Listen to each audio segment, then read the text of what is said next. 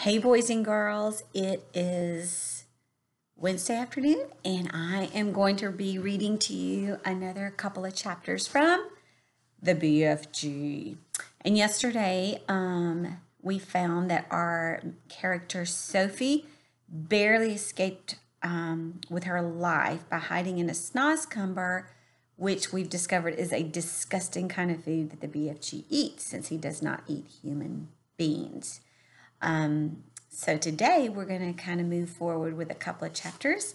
So I've got my nice comfy chair. I've got, those who know me, my yummy Sonic drink.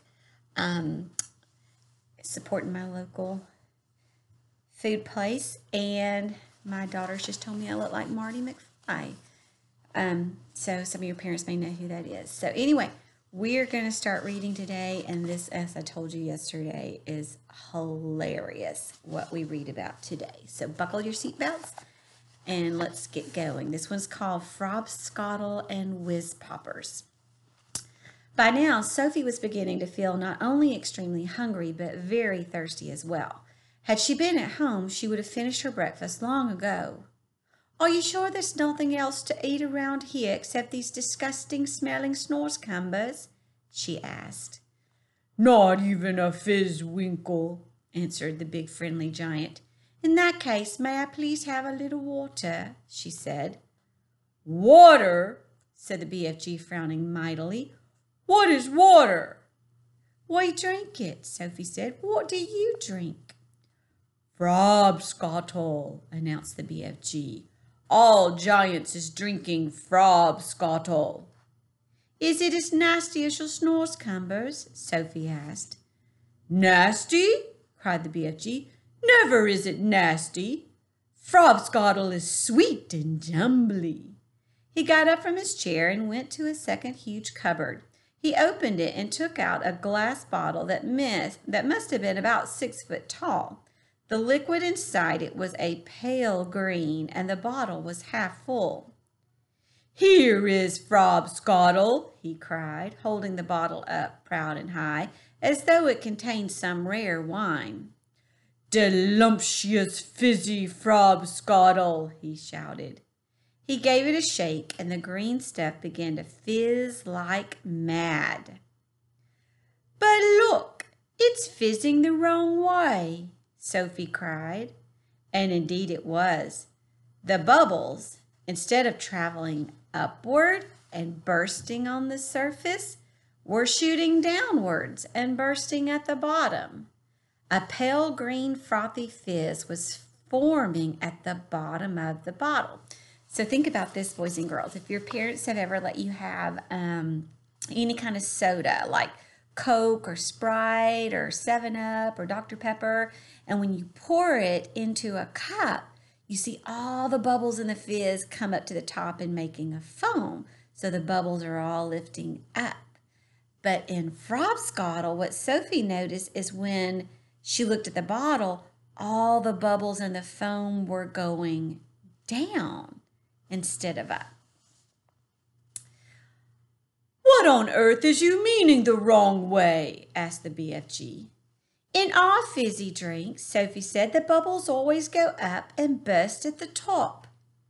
"Upwards is the wrong way," cried the BFG. "You mustn't ever be having the bubbles going upwards. That's the most flush-bunking rubbish I ever is hearing." "Why do you say that?" Sophie asked. "You is asking me why?" cried the BFG, waving the enormous bottle around as though he were conducting an orchestra. "You is actually meaning to tell me you cannot see why it is a scrawny mistake to have the bubbles flying up instead of down?" "You said it was flush-bunking. Now you're saying it's scrawty. Which is it?" Sophie asked politely. "Both!" cried the BFG. "It is a flush-bunking and a scrawny mistake to let the bubbles go upwards. If you can't see why, you must be as quacky as a duck-hound. By Ringo, your head must be so full of scrog-squinkers and buzz-wanglers, I is a frittered if I know how you can even think at all." Why shouldn't the bubbles go upwards? Sophie asked. I will explain, said the BFG. But tell me first, what name is you calling your frobscottle by? One name we call it is Coke, Sophie said. Another is Pepsi. There's lots of them. And the bubbles is all going up? They all go up, Sophie said. Catastrophe, cried the BFG. Upwards bubbles is a catastrophous disastrous. Will you please tell me why? Sophie said. If you will listen carefully, I will try to explain, said the BFG. But your brain is so full of bug whiffles, I doubt you will ever understand. I'll do my best, Sophie said patiently. Very well then. When you was drinking this cokey drink of yours, said the BFG, is it going straight down into your tummy? Is that right? Or is that left? It's right, Sophie said. And the bubbles is also going into your tummy, right? Or left? Right again, Sophie said. And the bubbles is fizzing upwards? Of course, Sophie said. Which means, said the BFG, that they will all come swish-whiffling up your throat and out of your mouth and make a foulsome, belchy burp. That is often true, Sophie said. But what's wrong with a little burp now and again? It's sort of fun. Burping is filthsome, the BFG said. Us giants is never doing it. But with your drink, Sophie said, what was it you called it? Frobscottle, said the BFG. With frobscottle, Sophie said, the bubbles in your tummy will be going downwards. And that could have a far nastier result.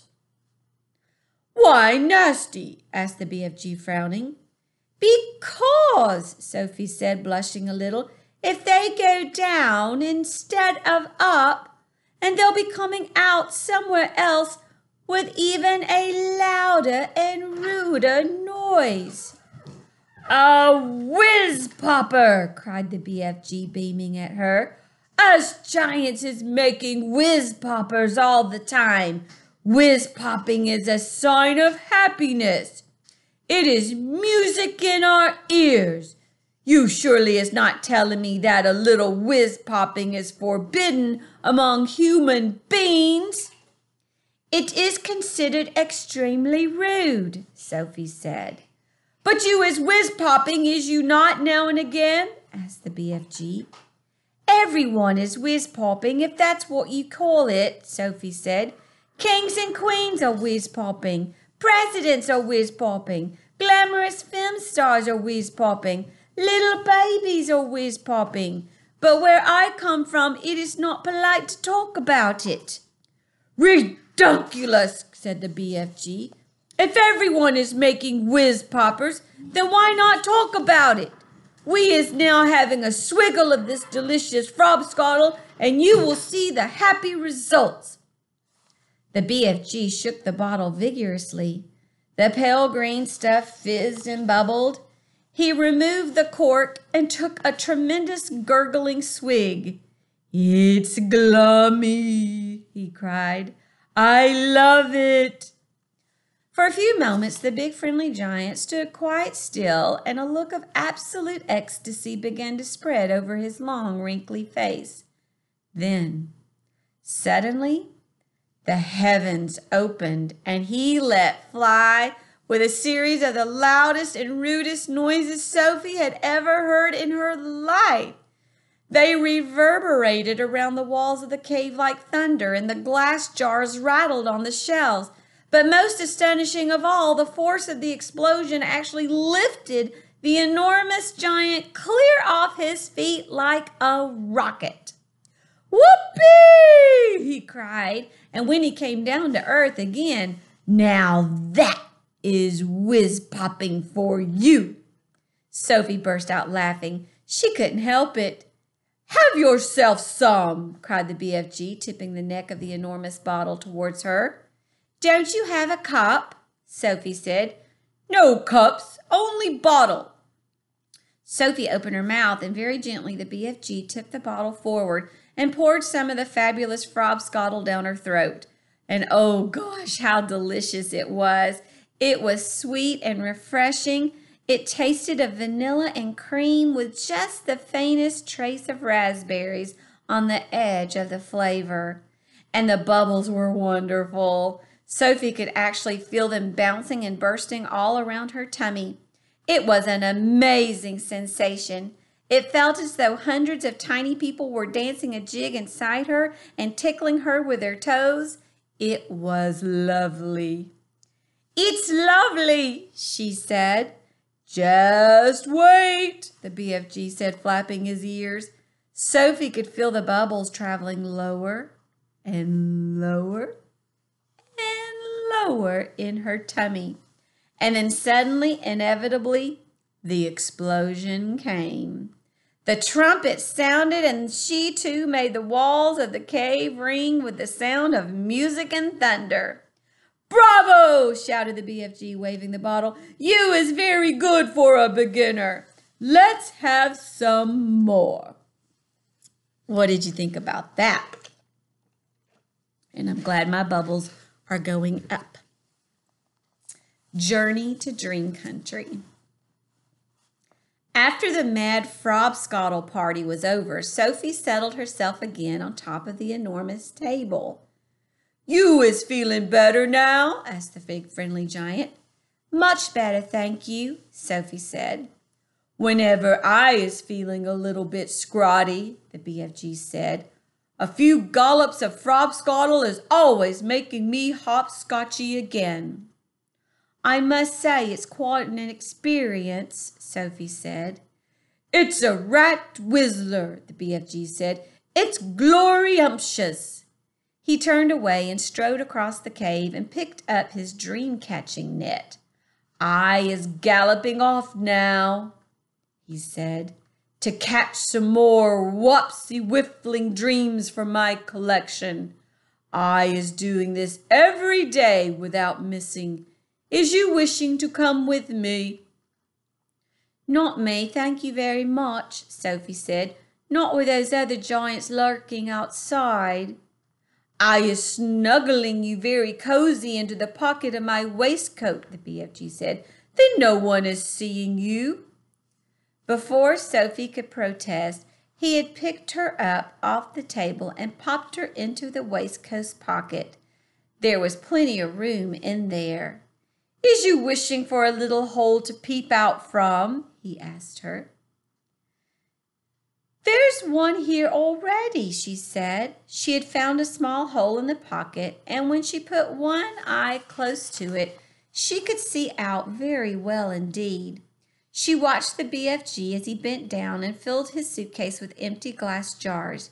He closed the lid, picked up the suitcase in one hand, took the pole with the net on the other end into his hand, and marched towards the entrance of the cave. As soon as he was outside, the BFG set off across the great hot yellow wasteland where the blue rocks lay and the dead trees stood and where all the other giants were skulking about. Sophie, squatting low on her heels in the pocket of her leather waistcoat, had one eye glued to the little hole. She saw the group of enormous giants about 300 yards ahead. Hold your breaths, the BFG whispered down to her. Cross your figglers. Here we go. We is going right past all those other giants. Is you seeing what whopping great one, the one nearest to us? I see him, Sophie whispered back, quivering.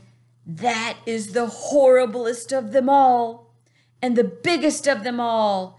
He is called the flesh lump eating giant. I don't want to hear about him, Sophie said. He is 54 feet high, the BFG said softly as he jogged along. And he is swallowing human beings like they is sugar lumps, 2 or 3 at a time. You're making me nervous, Sophie said. I is nervous myself, the BFG whispered. I always gets as jumpsy as a jock hopper when the flesh lump eating giant is around. Keep away from him, Sophie pleaded. He is galloping easily to a thing not possible, the BFG answered. He is galloping easily 2 times as quickly as me. Shall we turn back? Sophie said. Turning back is worse, the BFG said. If they is seeing me running away, they is all giving chase and throwing rocks. They would never eat you, though, would they? Sophie asked. Giants is never guzzling other giants, the BFG said. They is fighting and quarreling a lot with each other, but never guzzling. Human beings is more tasty to them.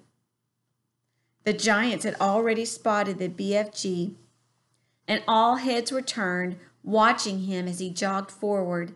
He was aiming to pass well to the right of the group. Through her little peephole, Sophie saw the flesh lump eating giant moving over to intercept them. He didn't hurry. He just loped over casually to a point where the BFG would have to pass. The others loped after him. Sophie counted 9 of them altogether, and she recognized the blood bottler in the middle of them. They were bored. They had nothing to do until nightfall. There was an air of menace about them as they loped slowly across the plain with long, lolloping strides, heading straight for the BFG. Here comes the runty one, boomed the flesh lump eater. Ho, ho there, runty one. Where's you splatch-winkling away to in such a hefty hurry? He shot out an enormous arm and grabbed the BFG by the hair. The BFG didn't struggle. He simply stopped and stood quite still and said, Be so kind as to letting go of my hair, flesh lump eater. The flesh lump eater released him and stepped back a pace. The other giants stood around waiting for the fun to start. Now then, you little grob squiffler, boomed the flesh lump eater. We is all of us wanting to know where you is galloping off to every day in the daytime.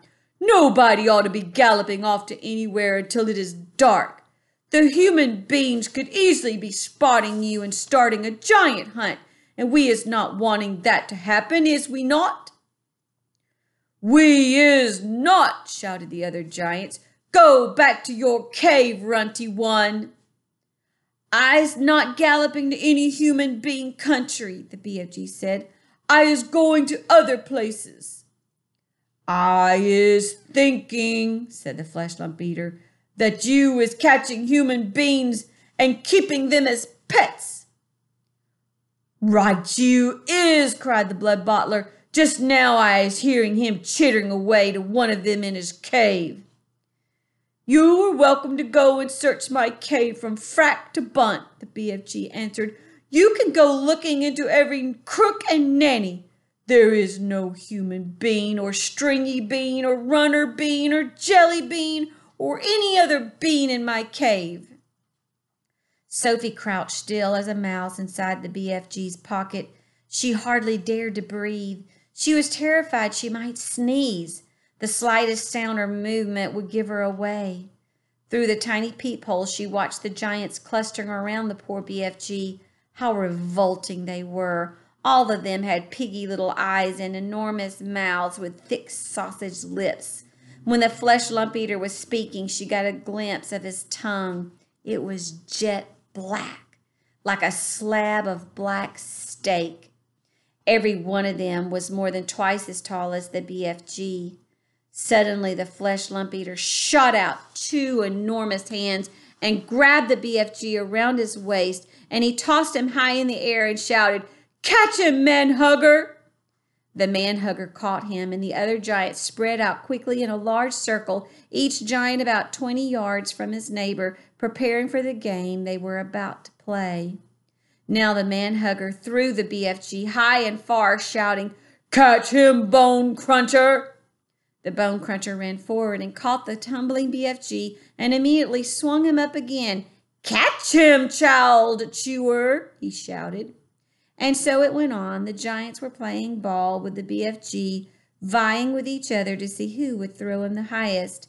Sophie dug her nails into the sides of the pocket, trying to prevent herself from tumbling out when she was upside down. She felt as though she were a barrel going over the Niagara Falls. And all the time there was a fearful danger that one of the giants would fail to catch the BFG, and he would go crashing into the ground. "Catch him, meat dripper! Catch him, gizzard gulper! Catch him, maid masher! Catch him, blood bottler! Catch him! Catch him! Catch him!"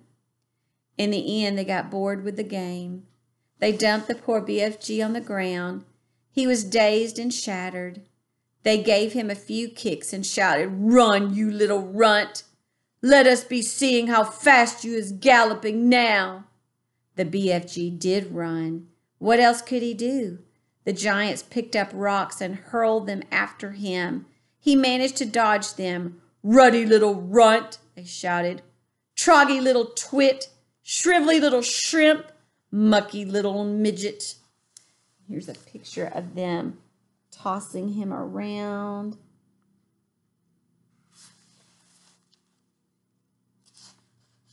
"Squoggy little squib. Grobby little grub." At last the BFG got clear of them all, and in another couple of minutes the pack of giants was out of sight over the horizon. Sophie popped her head up from the pocket. "I didn't like that," she said. "Phew," said the BFG. "Few and far between. They is a nasty crotching mood today, was they not? I is sorry you was not having such a whirligig time." "No worse than you," Sophie said. "Would they ever really hurt you?" "I is never trusting them," the BFG said. "How do they actually catch the humans they eat?" Sophie asked. "They is just sticking an arm through a bedroom window and snitching them from their beds," the BFG said. "Like you did to me." "Ah, but I isn't eating you," the BFG said. "How else do they catch them?" Sophie asked. "Sometimes," the BFG said, "they is swimming in from the sea like fishies, with only their heads showing above the water. And then out comes a big hairy hand and grabbles someone off the beach." "Children as well?" "Often chidlers," the BFG said. "Little chidlers who is building sandcastles on the beach. That is who the swimmeling ones are after. Little childers is not so tough to eat as old grandmamas." So says the child-chewing giant. As they talked, the BFG was galloping fast over the land. Sophie was standing right up in his waistcoat pocket now and holding onto the edge with both hands. Her head and shoulders were in the open, and the wind was blowing in her hair. "How else do they catch people?" she asked. "All of them is having their own special way of catching the human beings," the BFG said. "The meat-dripping giant is preferring to pretend he is in a big tree growing in the park. He's standing in the park in the dusky evening, and he is holding great big branches over his head, and there he is waiting until some happy families is coming to have a picnic under the tree. The meat-dripping giant is watching them as they lay out their little picnic. But in the end, it is the meat dripper who is having the picnic." "It's so awful," Sophie cried. "The gizzard-gulping giant is a city lover," the BFG went on. "The gizzard-gulper is lying high up in between the roofs of houses in the cities. He's lying there snuggy as a sniggler and watching the human beings walking on the streets below. And when he sees one that looks like it's a wopsy good flavor, he grabs it. He's simply reaching down and snitching it off the street like a monkey taking a nut. He says it's nice to be able to pick and choose what you is having for your supper. He says it's like choosing from a menu." "Don't people see him doing that?" Sophie asked. "Never is they seeing him. Do not forget it is dusky dark at this time. Also, the gizzard gulper is a very fast arm. His arm is going up and down quicker than Squinker's." "But if all of these people are disappearing every night, surely there's some sort of an outcry," Sophie said.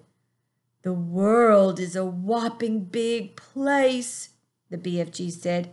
"It has 100 different countries.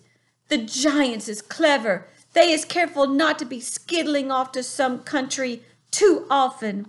They is always switch fiddling around. Even so, Sophie said. Do not forget, the BFG said, the human beings is disappearing everywhere all the time, even without the giants is guzzling them up. Human beings is killing each other much quicker than giants is doing it. But they don't eat each other, Sophie said. Giant isn't eating each other either, the BFG said, nor is giants killing each other. Giants is not very lovely, but they is not killing each other. Nor is a crocodile dilly killing other crocodile dillies, nor is kitty cats killing other kitty cats. But they kill mice, Sophie said. Ah, but they is not killing their own kind, the BFG said. Human beings is the only animal that's killing their own kind. Don't poisonous snakes kill each other? Sophie asked. She was searching desperately for another creature that behaved as badly as humans. Even poisonous snakes is never killing each other, the BFG said, nor is the most fearsome creatures like tigers and rhinoceroses. None of them is ever killing their own kind. Has you ever thought about that? Sophie kept silent. I is not understanding human beings at all, the BFG said. You is a human being, and you is saying it is grisling and horrendous for giants to be eating human beings, right or left? Right, Sophie said. But human beings are squishing each other all the time, the BFG said. They is shooting guns and going up in aeroplanes and dropping their bombs on each other's heads every week. Human beings is always killing other human beings. He was right.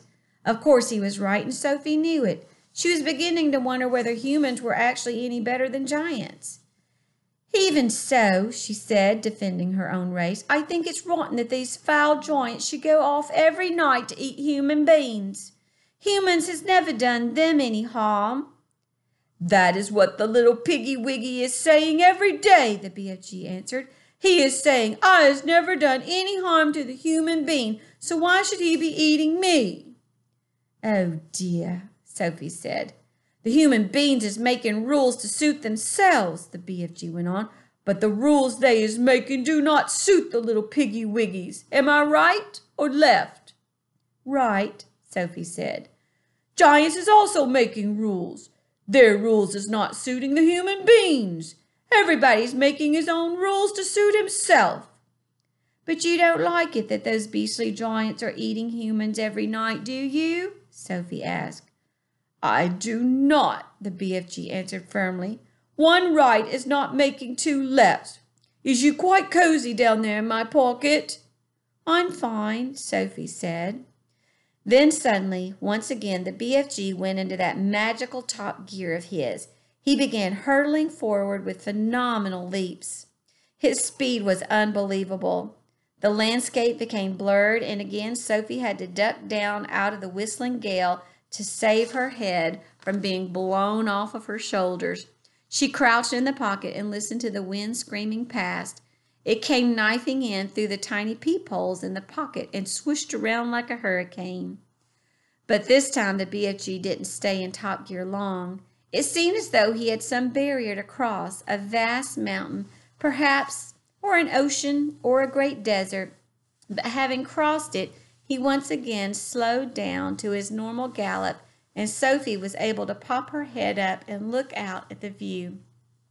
She noticed immediately that they were now in an altogether paler country. The sun had disappeared above a film of vapor. The air was becoming cooler every minute. The land was flat and treeless, and there seemed to be no color in it at all. Every minute the mist became thicker. The air became colder still, and everything became paler and paler, until soon there was nothing but gray and white all around them. They were in a country of swirling mist and ghostly vapors. There was some sort of grass underfoot, but it was not green. It was ashy gray. There was no sign of a living creature, and no sound at all except for the soft thud of the BFG's footsteps as he hurtled on through the fog. Suddenly he stopped. "We is here at last," he announced. He bent down and lifted Sophie from his pockets and put her on the ground. She was still in her nightie and her feet were bare. She shivered and stared around her at the swirling mist and the ghostly vapors. "Where are we?" she asked. "We is in dream country," the BFG said. "This is where all dreams is beginning." And tomorrow when we read, we'll find out exactly what's involved in catching a dream. I see the sun is coming out outside. Hope you guys are enjoying a great day with your family at home, and we will see you again soon.